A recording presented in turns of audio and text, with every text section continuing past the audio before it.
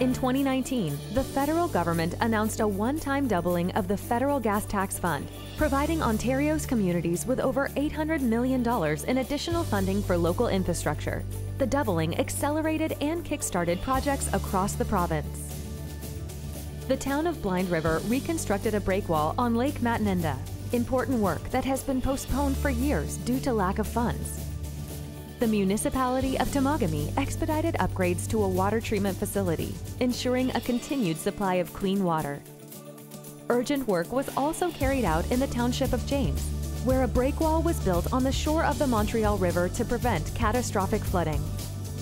And the Township of North Shore installed a cover over its outdoor ice rink, protecting the ice surface in the winter and providing a space for community events in the summer.